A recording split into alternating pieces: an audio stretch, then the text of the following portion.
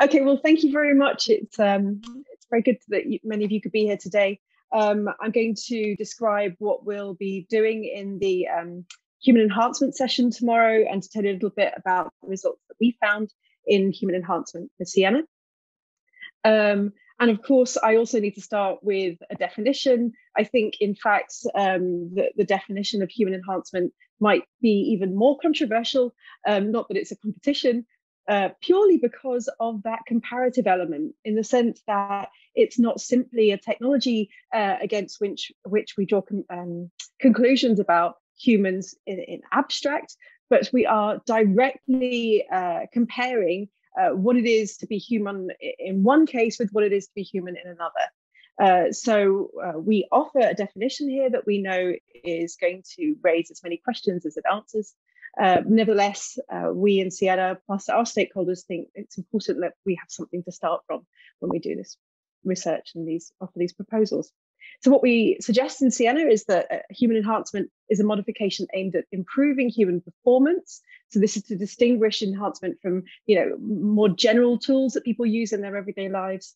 And we also suggest that it includes that an improvement is brought about by science-based or technology-based interventions on the human body.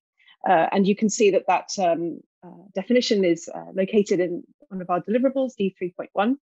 And you can find that and other deliverables on our website. I think Rowena put it in the chat, in fact, so you can click there. Just to give you an outlook of what tomorrow will look like, we start early in the morning. We start with a presentation on human enhancement ethical analysis. So that will cover some of the early work we did, literature reviews, surveying the field, and so on. And then after a short break, my colleague Conrad and I will discuss some of our proposals, specifically some ethics guidelines and some regulatory and policy recommendations. And finally, we end with a panel discussion that looks at future strategies for human enhancement. And we have some fantastic speakers joining us in that panel. Just to give you a snapshot of the kinds of deliverables you can find on our website, you can see here the first 4, in fact, cover things like our state-of-the-art review, our ethical analysis, as well as those public views and qualitative research that were mentioned by the previous 2 speakers. And then, of course, we have also our proposals for an ethical framework, and then some methods for promoting ethics. We'll go into these in more detail tomorrow, but just to give you a sense of what to expect, in that early work, what we did was to group human enhancement according to some categories.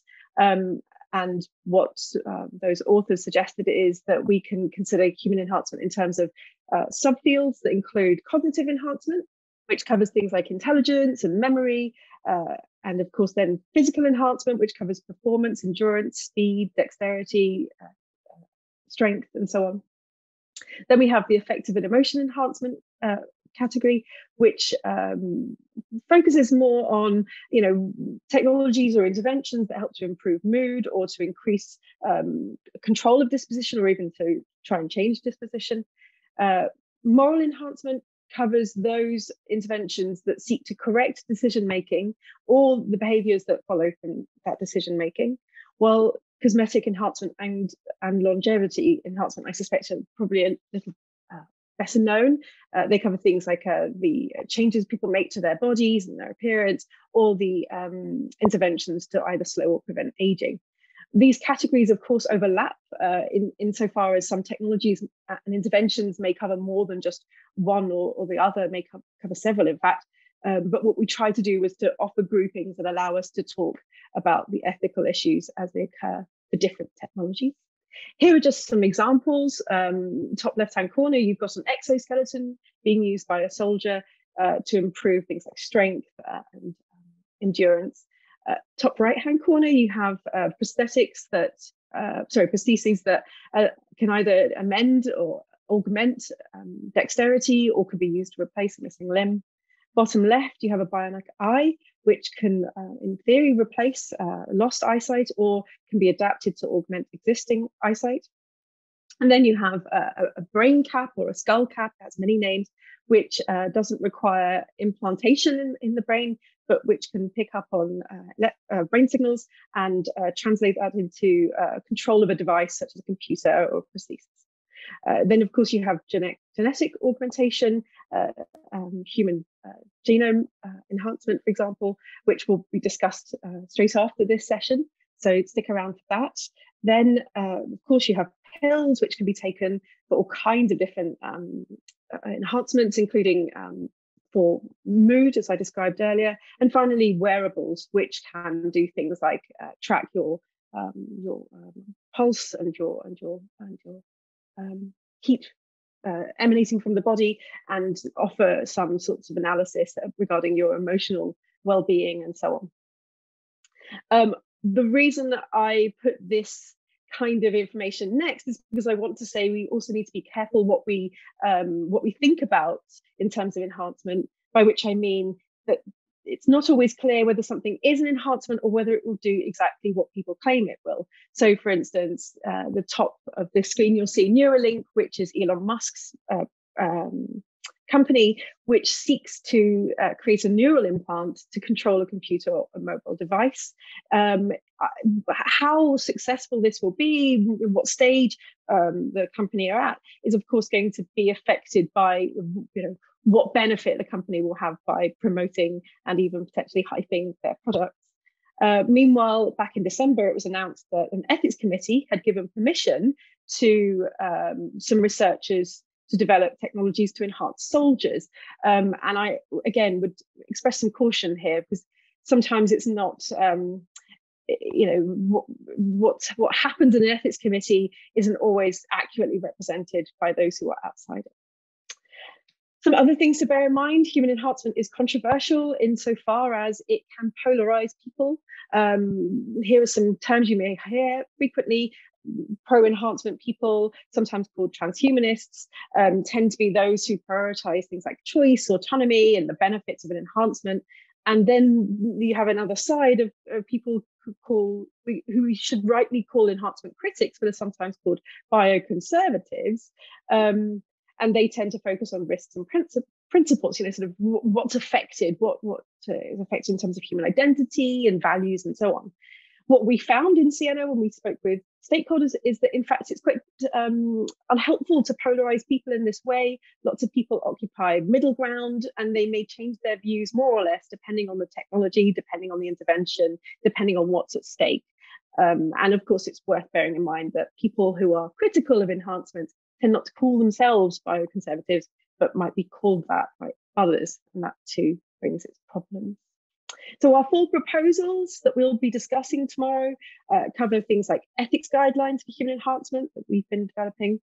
We've also prepared some guidance for research funding and research ethics assessment. We also offer proposals for a European expert body that we suggest could assess and guide social, ethical, and regulatory aspects of human enhancement. And finally, we offer some proposals for opening a debate on the status of human enhancement in relation to the field of medicine. The reason we do this is because what we find is that there are some ethical values and principles which are tied up with human enhancement that aren't always given sufficient time in the development of these technologies. So I've listed some of them here. They include things like informed consent and concerns about responsibility. These are very well known, of course, but also we cover things like well-being and integrity and concepts of justice and equality, because when it comes to human enhancement, we are facing the possibility of quite major changes, and we suggest that we need to think about those issues early and with appropriate guidance. If you're interested to join us tomorrow, I'd like to leave you with some questions to consider. For instance, when you're thinking about a technology and its enhancement potential, it's worth thinking about what the aims of the technology would be, as well as what might be the possible outcomes, for example, to make someone well or to make someone better, and what those terms mean. And of course, they are deeply problematic in lots of ways. We also need to think about the effects that an enhancement has on human identity, on ideals, on values, and all of the things that this can involve, including the cultural and sociological differences tied up with those terms. We also need to think about what might be improved, but also what might be lost. In Sienna, we're trying to offer a sort of balanced view which takes into account the widest variety of stakeholders, and how those risks and benefits will be measured changes according to the variety of those views. And finally, what potential there is for choice in all of this. If a technology impacts on someone's ability to choose, then might they then lose the ability to reject a technology that they've previously embraced.